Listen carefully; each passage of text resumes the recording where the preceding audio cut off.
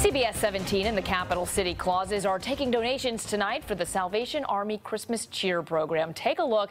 This is a live look from the Walmart in Durham. Looks like they are stocking up there. A lot of gifts out there. And we're also live at the Walmart in Briar Creek. CBS 17's Bill Ray is there ready to take your donations. And Bill, how many gifts do we have right now? Over 660 here in Raleigh.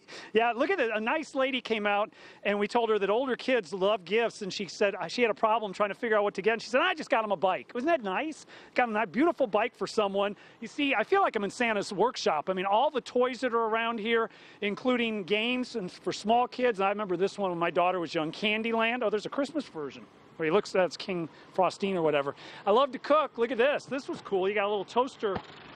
You hear that? Makes a noise when the toast comes up. So that's cool. A blender and a mixer. All sorts of toys here. Joining me right now, not the unicorn or the great ape here that is really cute, the stuffed animals they've got for kids, but is Zach Medford, the president of the Capital City Clause.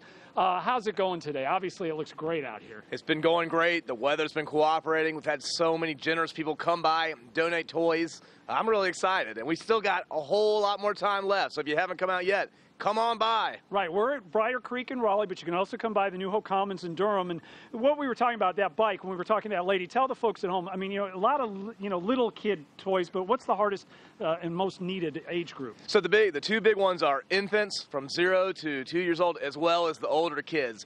Older kids, when they're 11 to 15, it might be a little bit harder to shop for them, so sometimes people just kind of pick out the easy stuff. But we got to make sure that everyone on the Operation Christmas Cheer program gets to wake up on Christmas morning and find something under the tree for them. Yeah, that they like. Well, thank you very much. Thanks, and we want you to come out. We're here to talk to you. We'll take your presents. You don't even have to get out of your car. We make it so easy for you. We're here at 11:30 tonight. Coming up at 5:30, we're going to talk to and tell you where these toys go to, how they get distributed with someone from the Salvation Army, and that's coming up next half hour. Guys? Bill, thanks so much. Zach is a warrior. He's been out there since 7:30. I was out there at 7:30 this morning, and he was there. We will be at Briar Creek and the Walmart on New Hope Commons Drive in Durham until after the 11 o'clock newscast. So if you're getting out tonight, stop by one of those locations. You don't even have to get out of your car. We will take that present from you. And if you can't make it out tonight, you can still help stock the sled. Our friends at Capital Chevrolet in Wake Forest are taking donations until Thursday, December 13th.